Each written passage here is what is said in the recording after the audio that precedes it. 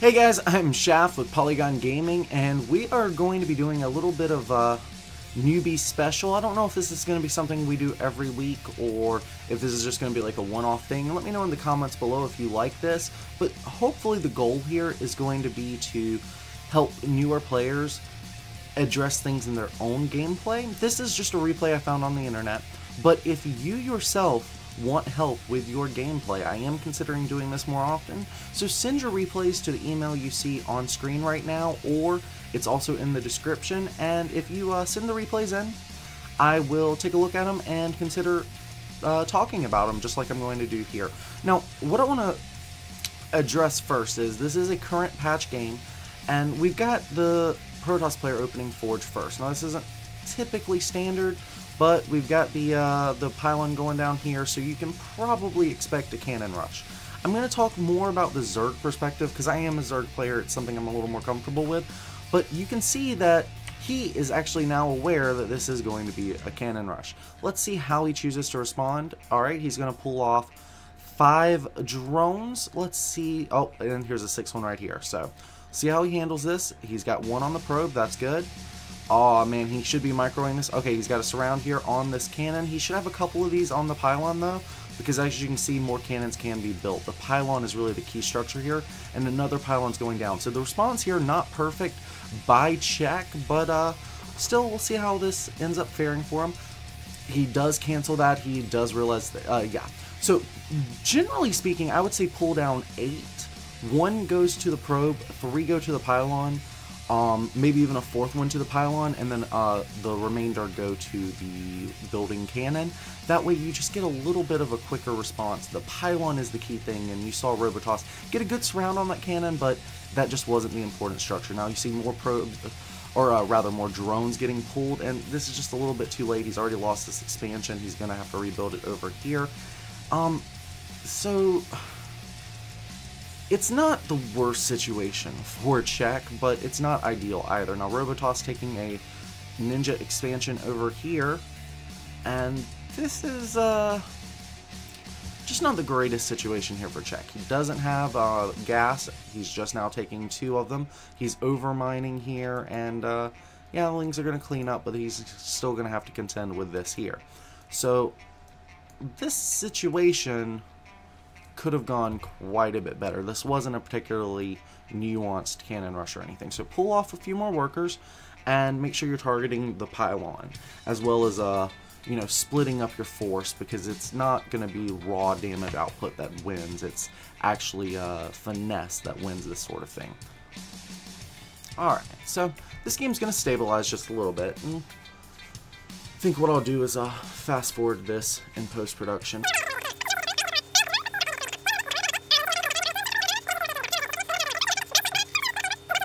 At this point in the game, you would expect a 3rd base out of the Zerg, and he really wants one. He doesn't want to be on 2 base against 2 base versus a Protoss player, so this is definitely a bad situation for him. He's still seeing that there's no base taken here, but it looks like Robotoss might be thinking of 1, and if the Protoss is on 3 bases while the Zerg is on 2, that's definitely a situation that is gonna need to be remedied. We've still got more cannons coming out of Robotoss. Now, when you see cannons, the logical follow-ups are Dark Templar or some kind of Stargate play, typically carriers. So that's what I'd be looking for as check.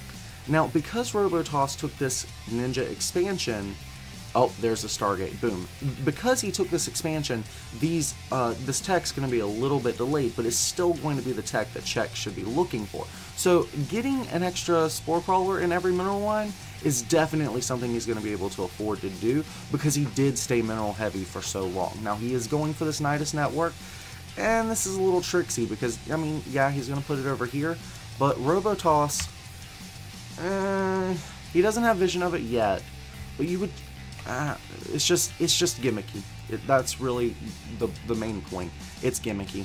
We've got the Nexus going down here, so that is a 3rd base. Now, Robotoss is aware that there's no 3rd base, there's no units moving out, so he's got to be expecting something like this. And here we go, the Overlord trying to get into a better position because the scouting is happening. And yeah, there's just not a lot of good options here for Czech. Let's see how this turns out, but he is going to be in vision of this cannon. So I don't know. Alright, so there's the Nydus. Mothership core does spot that. Probe's going to run right by it. Void Rays are on the way, and there's not a lot of gateway stuff here, so Probe's getting pulled out, and he's actually just gonna... Oh, that's actually a really great move here by Robotoss. I love that. Why fight these roaches? He knows he's not gonna win this battle, and he's kind of forfeiting this. So he's gonna lose this main. He's gonna lose, not that much. These are all things that he can rebuild over here. Probably is about to. So no big deal, but now he's gonna be limited to just one mining base again. So, good move here by Czech. It works out for him at least. Not the most standard, but there wasn't enough gateway support here. So this is taking advantage of the fact that air was so far away. This is why ninja bases don't really work. The rally lines are just too far away, and you can't defend either location. Alright, so we've got this happening. Not really a lot going on in the Zerg base. We do have another queen coming along, so that's going to be an offensive queen. And really at this point, Czech should just kill off this cannon. He's spreading this creep nicely. That's wonderful. It's going to take this Protoss forever to take this base again, if possible. But really just take a third base and prepare for this Void Rays. You know this is coming. Like, you know this is coming as a Zerg player. Refreshing beverage. And, okay, so there's a third Stargate. Yeah, Hydras, boom. That's sweet. Sweet goodness. Alright, Roach is going to come knock this down.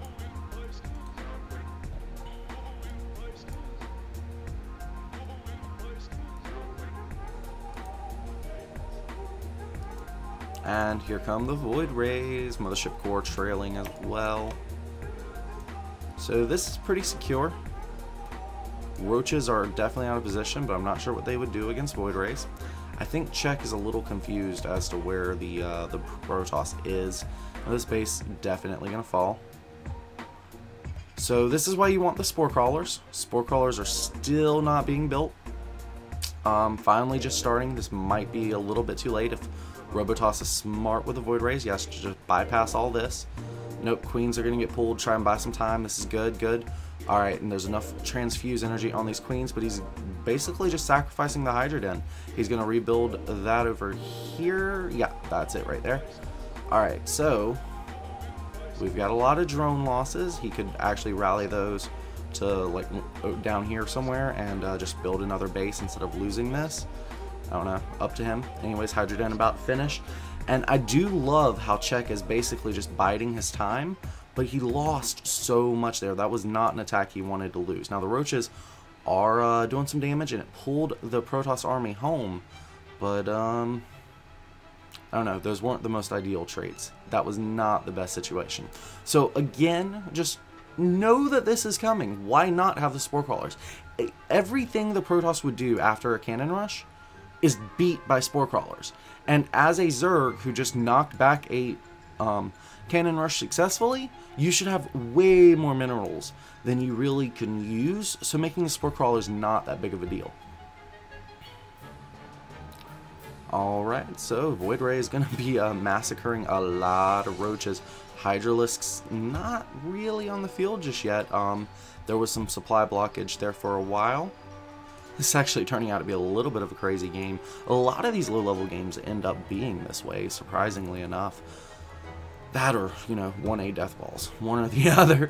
Alright, so the Queens and the Hydra is going to be trying to knock this down. Now, these guys are both diamond level players, so I say low level, but actually, this is probably around the same skill level as most of my audience, if not a little bit better. So, hopefully you guys are learning a lot just from watching this.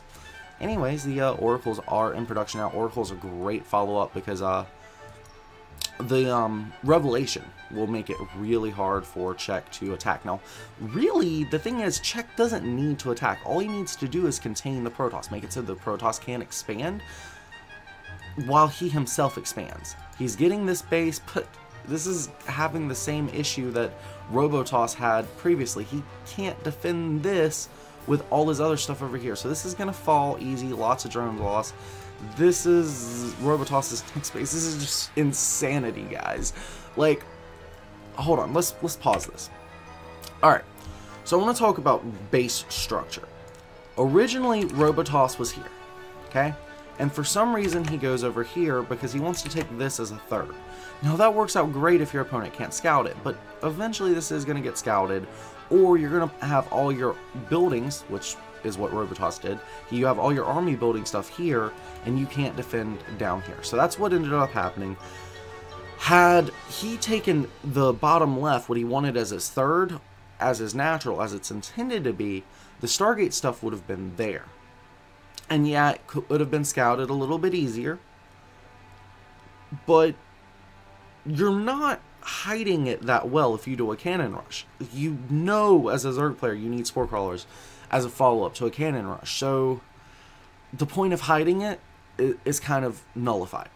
Anyways, you can't defend it, and you want to be able to defend it. And this is the same thing that's going to happen now for Czech, because think of how long it's going to take the Queens and Hydras right here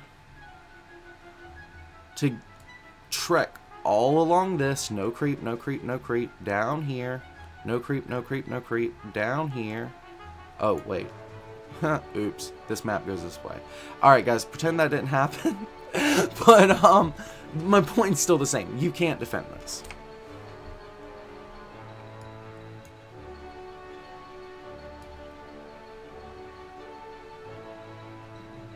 Looks like Robotoss isn't even worried about this base. Actually, no, he just thought, wow.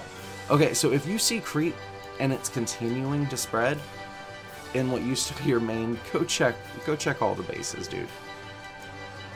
Okay, so the roaches are pretty much forfeit. I'd like to see more creep spread coming down here. Hydralisk should be moving there. Like, the Zerg needs more bases, because his opponent is on containment. Just spore crawlers, bases, hydras, queens. But he's getting a little low on the minerals, so it's fairly understandable. We'll see how this progresses. I'll probably fast forward this in post-production.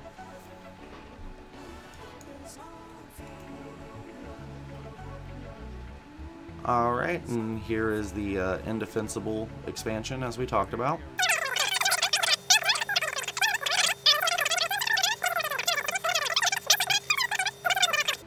Alright, so we're going to have a Nydus network popping up here with these roaches. Again, I'd really like to see Czech take his third here and try to do something with that, but he's just going to go all in. Now, again, I don't see the reason for trying to attack the Protoss. Just control the map, take more bases, and eventually you can afford to trade. Right now, Czech is really low on money, and his opponent is on an equal number of bases. As a Zerg player, you want to be a base up. I think this is still going to work for Czech. I think he's going to win. I don't know if he's going to win with this battle, but this could be played better. That's really the ultimate point I want to make here. And yeah, this base is actually going to be forfeit. It looks like, yeah, there's no mothership core here with this, but he's going to lose a lot of his technology, and he should lose this layer as well. But there's a lot of oracles. A lot of oracles, in fact. And Czech doesn't know about this ninja base on the bottom right. So lings with speed, very beneficial, especially when you see a cannon rusher who shows a proclivity towards ninja basing. Put a ling at every base, or get yourself overlord speed and drop some creep at every base. Sometimes you can even do both. Throw some burrow into that equation and really annoy the hell out of your opponents. But yeah, he did manage to get this base. That was fairly expected, because again, Robotoss just out of position. But he doesn't know about this, and it's on the other side of the map. That's the big issue, is Robotoss is just running Czech all the way around the map, and Czech doesn't know where he's going ahead of time. So this is just preliminary thinking ahead, and that's why Robotoss is getting this much damage done. The Overlord's getting massacred. It's going to take an act of Congress to kill that many. And it looks like Czech is actually going to be heading right to the correct spot. No, he's actually going to try to defend this, I think. Nope, nope, nope. He thinks it's here. No, it's not there. No, it's not there. Come on, keep going, keep going, keep going, keep going.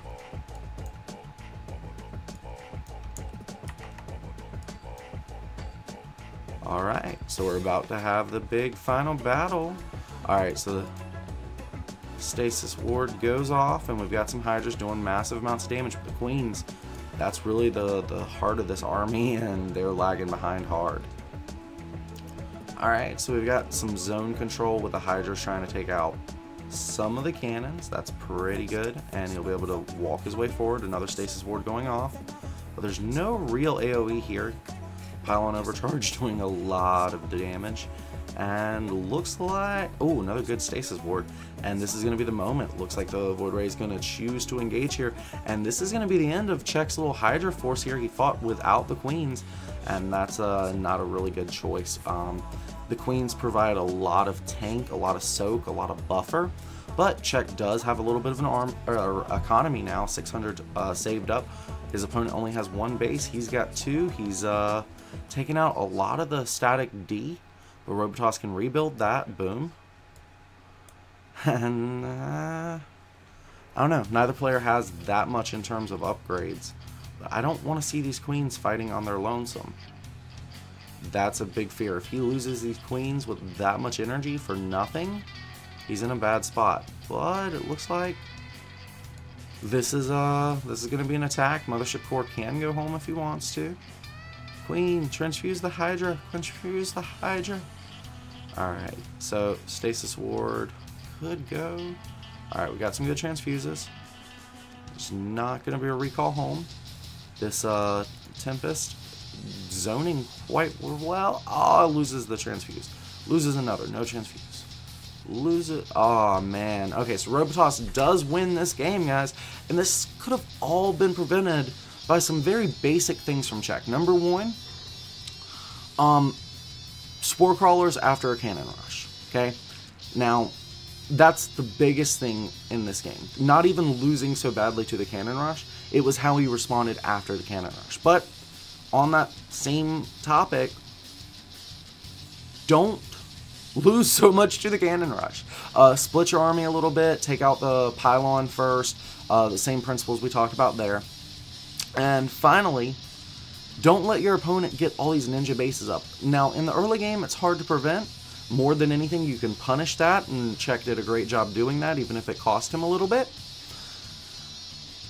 The problem was he tried to take his own ninja base. Ninja bases don't really work that well, especially not as a Zerg player. You want all your stuff coming from one direction. He should have taken his normal third. And from there, just play a defensive game, because it's up to Robotos to expand, in which case Czech knocks it down. Or Robotos mines out and eventually just has to attack his opponent and loses. Or he tries to attack his opponent now and loses. It doesn't really matter. The pressure is on your opponent to attack you.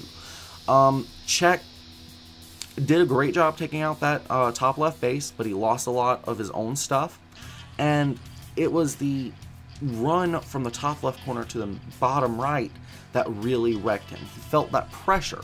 Now the question is, why did he feel so much pressure to make that attack happen? Well, his opponent's getting a great technology. He doesn't have that much of a follow-up. He's just got the Hydras. He could have thrown down a Spire, but he didn't.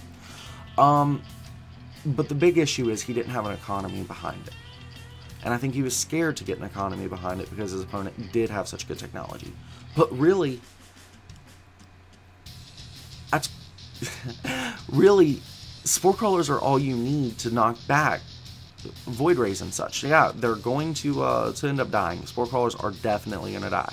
But have a couple of Queens there, transfuse them. You can buy yourself time to get home and defend, or to do the damage that you needed to. Now, Czech had a Nydus network. Had he gone home when he saw that, boom, done.